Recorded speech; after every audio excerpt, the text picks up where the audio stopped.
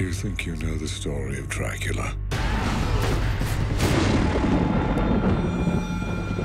You have no idea. Before the legend, there was the man, Vlad the Impaler. He was a warrior, he was a leader, but also he was a family man, trying to do right by his people. The Sultan is preparing for battle and requires 1,000 boys for his army, including your son.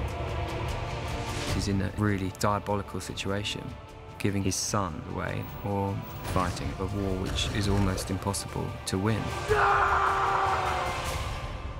Run to your mother. You can't protect us. It becomes about keeping their family together at all costs. What is it you are seeking? I want the power to destroy my enemies and save my family. Drink. What Vlad is about to enter into is the ultimate sacrifice. What's happening to you? Welcome to your life. I chose this because men do not fear swords. They fear monsters.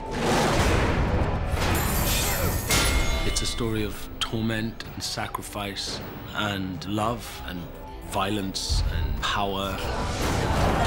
They will not be defeated! This is not who you are. It's so much fun to be taken on this ride. There's always a prize for power. People will know the real person behind Dracula and not just the man with the fangs.